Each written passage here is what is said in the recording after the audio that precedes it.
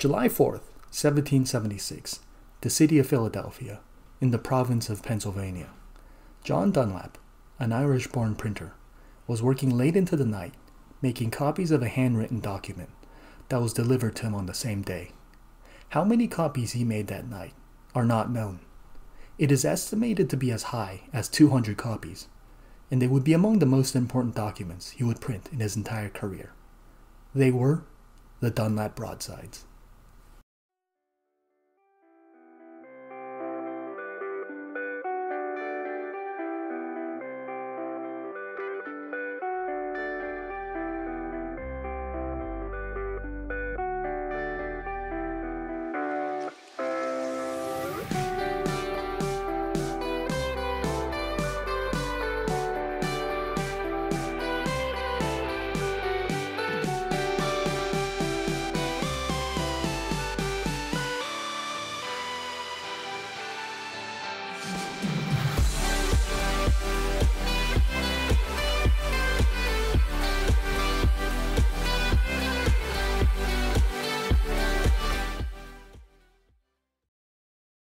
First, I should probably define what a broadside is.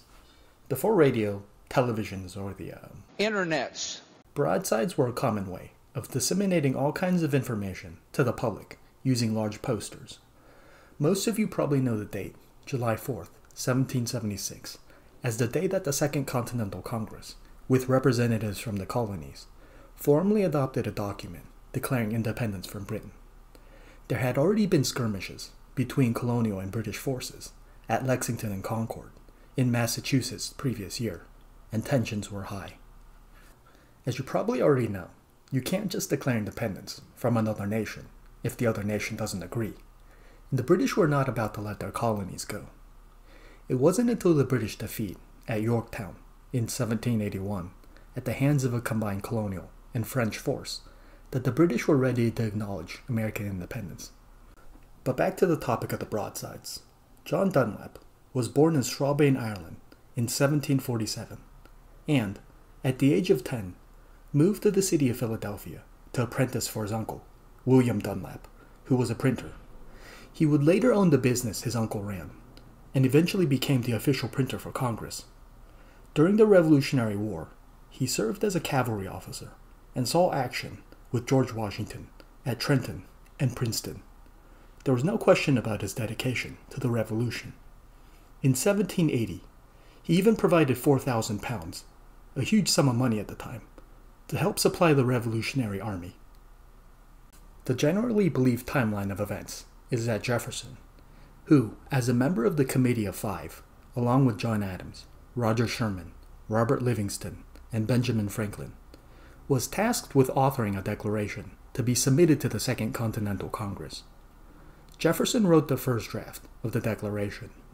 Changes were made by members of the committee and Congress to reach the final version of the Declaration. Jefferson then prepared a fair copy of the Declaration, which was then used by Dunlap to print his famous broadsides. Or was it? Some have suggested Dunlap may have used a copy of Jefferson's fair copy, written by an aide and delivered to Dunlap before July 4th. There's a fragment of a Dunlap broadside in possession with the Historical Society of Pennsylvania. This is not the final version of the broadside, as you can see some differences between this fragment and the final print. All these quotation marks and this A are not present in the final print. Why the fragment was printed in this way is not definitively known, but we do know that Congress did order new prints, which is how we ended up with the broadsides we have today. By the way, you may have noticed the funny-looking lowercase s's on the Dunlap broadsides. These are referred to as long s's, as opposed to the short s's we are all familiar with. And there are actually rules on how they are used. For example, you may have noticed that no long s's are used at the end of words. Futurama actually made a joke about these long s's in episode 23, Season 6, All the President's Heads. It should be noted that these aren't actually lowercase f's. The long s is actually derived from the German SZ, also known as a sharp S. As you can see, the long S appears to have been taken from the left half of the SZ. Not a surprise, given that English is a Germanic language, with some Romance influence, of course. You can thank the Normans for that.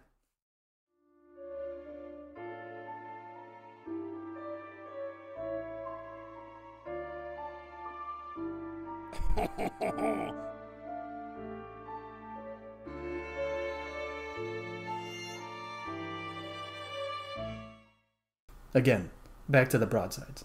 Interestingly, because the broadsides were printed in order to be distributed to the various state houses and assemblies of the 13 colonies, it is almost certainly the case that the colonists of the time heard or read the words of the Declaration from the Dunlap broadside rather than the later written, engrossed Declaration of Independence.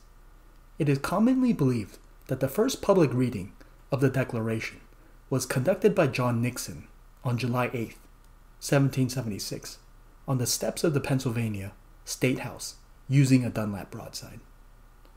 By the way, what is the engrossed Declaration of Independence?